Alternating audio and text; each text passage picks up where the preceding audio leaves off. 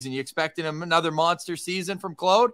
I'm expecting a better season last year. Like, I'm not that he's a client, but I don't know what it is. Even this year, I'm like, I even told him, I said, like, what are you eating? What are you doing? Because he's training like he's like 20 years old. Like, this kid is finishing first every time. And I mean, people listen to this podcast that work out in his group, guys like Benny Hunton, Ty Felliber, and Tyler will tell you that. Like, this guy is, I mean, I'm so proud of him because at his age to be doing what he's doing and how fast he's doing it, incredible. I told him he will definitely have a better year. Like, if he plays the way he's working out, I don't know what can stop him.